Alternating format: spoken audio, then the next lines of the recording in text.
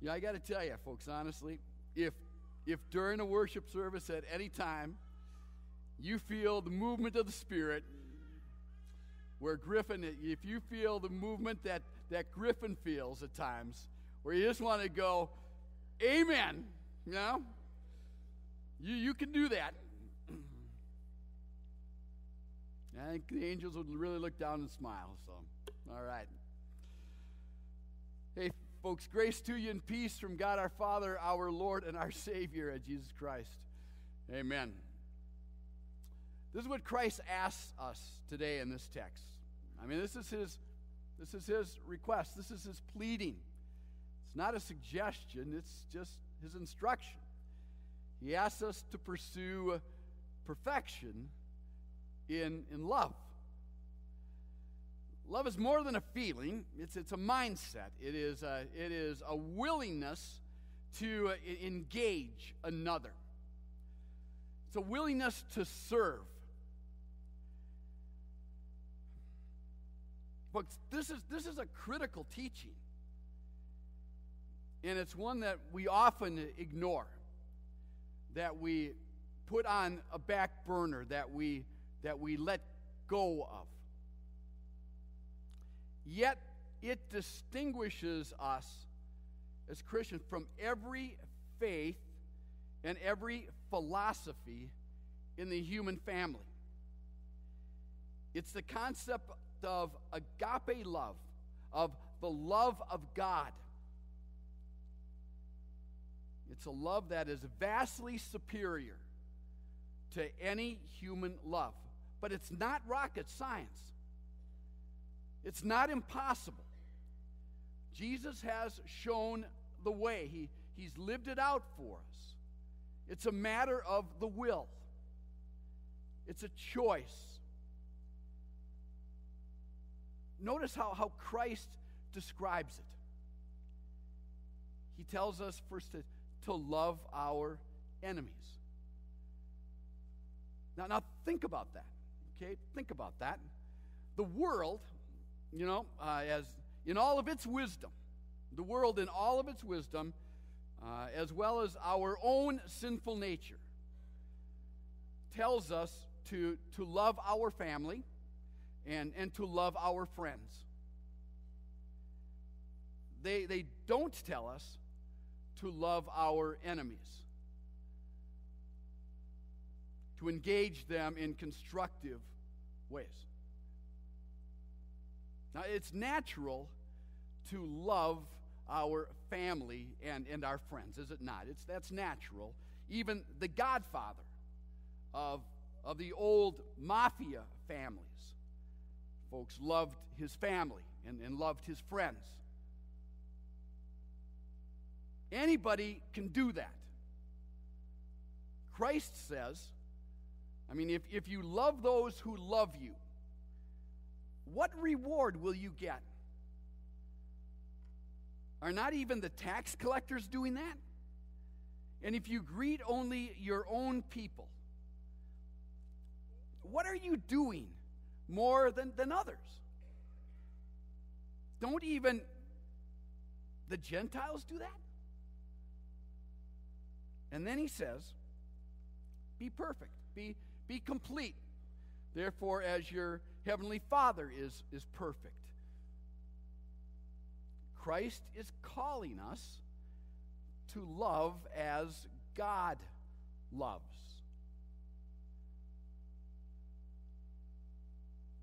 So let's put it so that no one in this room can miss it. If you and I only love those who love us, those who look like us, those who speak the same language you and I speak, those who value the same things that you and I value, or who vote the same way that you and I vote, and ignore everyone else, or even despise everyone else. If that's our mindset, if that's where we're at, if that's what we say is okay, you and I, we may be nice people.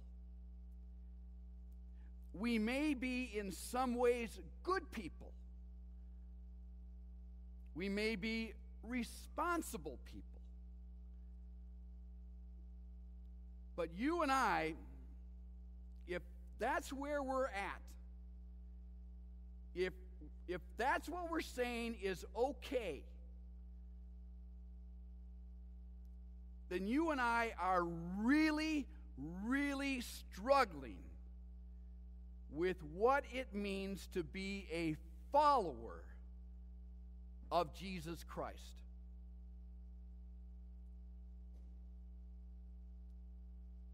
If we're going to follow Jesus, then you and I are going to need to be complete in our love. We're going to need to seek a love that extends to everyone in the world. Because Jesus says so.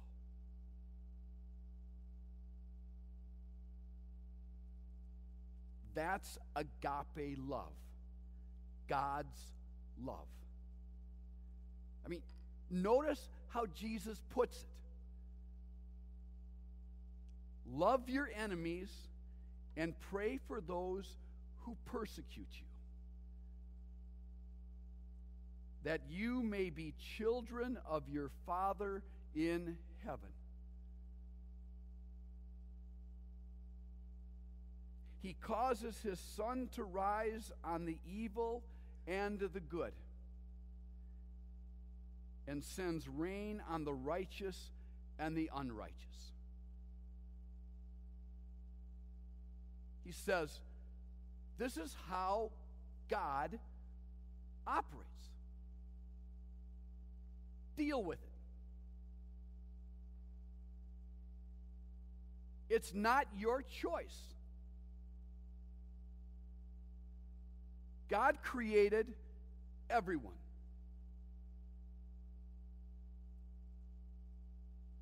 In other words, God doesn't play favorites. He doesn't say, I'm going to cause tornadoes to fall on the Iranians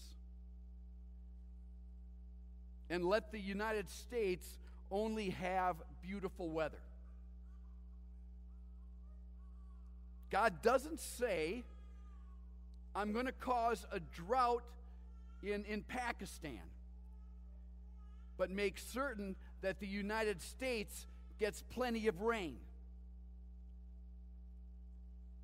God doesn't bless people according to their political philosophies or even their religious persuasions.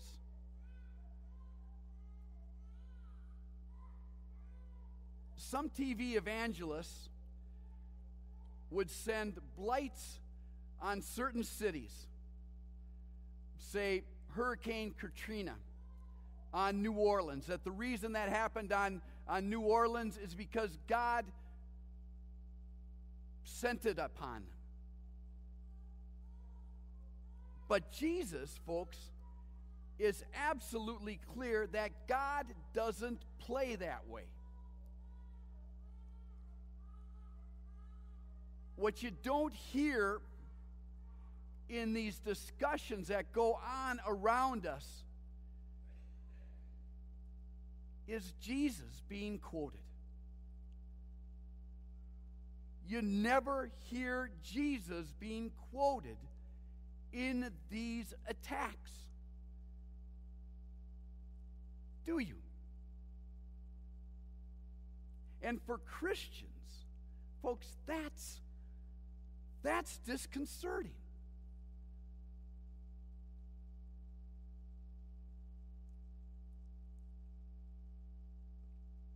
This is to say that everyone we meet is to be the object of our love.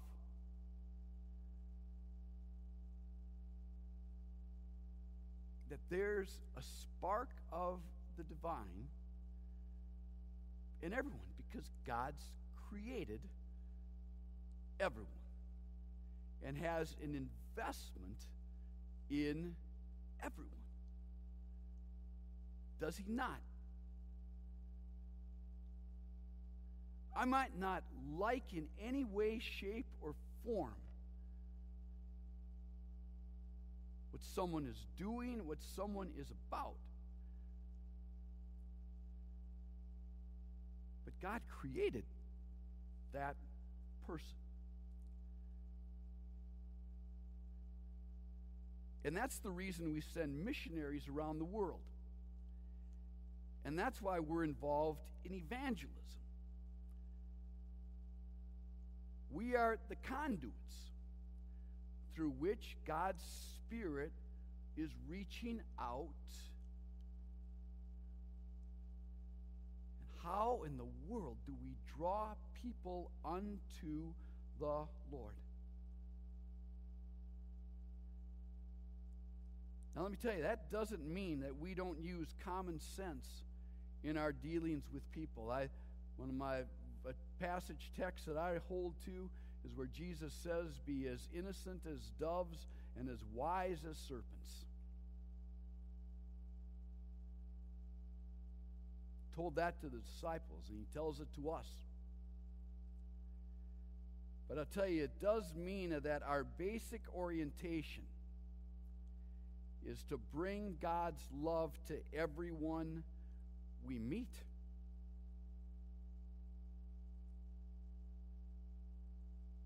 Now, this sounds like a radical notion, folks. In this world in which we live, this sounds like a radical notion which in itself should surprise us,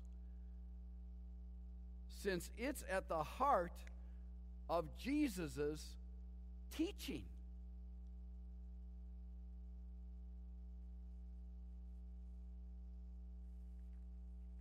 There was a book that was very popular a few years ago titled The 100, a ranking of the most influential persons in history by Michael Hart. Jesus, folks, doesn't show up on that list until number 3. I thought Jesus was going to be right there at the top. In my mind, he is. But not on that list. And it was very interesting as to why. Hart says that he would have had absolutely no trouble at all placing Jesus as number 1, especially because of the uniqueness of Jesus' teachings. This vast array of teachings, especially about this loving your enemies. But he doesn't. And here's why.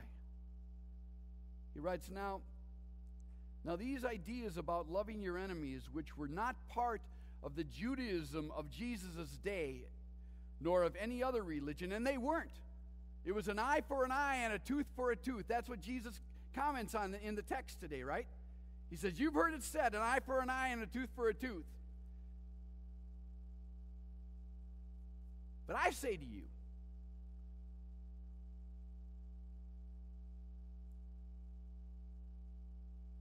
now, these ideas about loving your enemies, which were not part of the Judaism of Jesus' day, nor of any other religion, are surely among the most remarkable and original ethical ideas ever presented. If they were widely followed, Hart says, I would have had no hesitation at all in placing Jesus first in this book. But the truth is, Hart continues, they are not widely followed. In fact, they aren't even generally accepted. Most Christians consider the injunction to, quote, love your enemy as, at most, an ideal which might be realized in some perfect world, but one which is not a reasonable guide to conduct in the actual world we live in. We do not normally practice it, do not expect others to practice it, and do not teach our children to practice it. Jesus' most distinctive teaching, therefore, remains an intriguing but basically untried suggestion. Now, I think that's a little harsh, more than a little harsh, and I don't think it's necessarily true. Because I think there is an element, a great element of mercy and well-being played out, but there is also a divisiveness. There is a judgmental spirit that also comes across very loud. Think about that for a moment, and it's going to break your heart. This outside observer is saying to us that the primary reason that we're not turning the world upside down,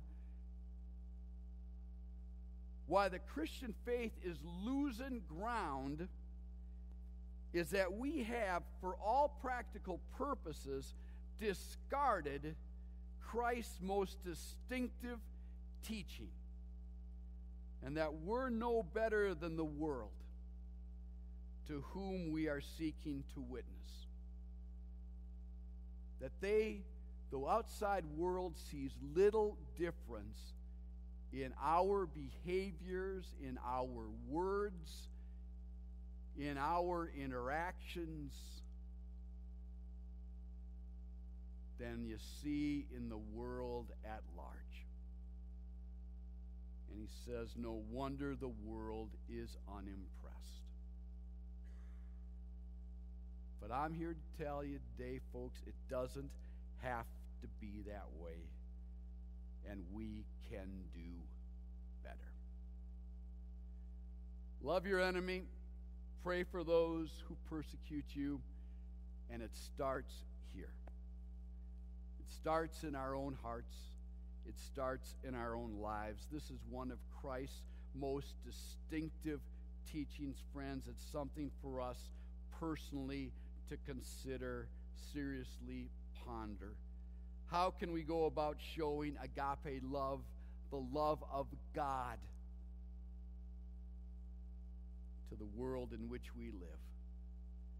Beginning in our own families, in our own extended families.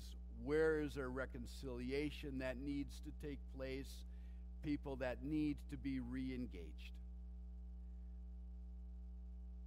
In our own churches, where passive-aggressive behavior is stopped, where we deal honestly and openly with one another. In our own communities, how about in national debate on the issues and on an international stage? Folks, what do we stand for as Christians, as followers of Christ, using Jesus' teachings?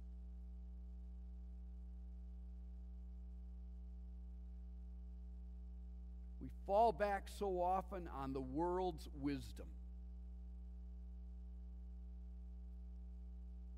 What we're challenged with today is Jesus' teachings. What do we do? What do we stand for? Because he is the Lord of lords and the King of kings. He is my Lord. He is your Lord. We've got to just grapple with these teachings. What do we do with them? Something for us all to think about this week. Amen.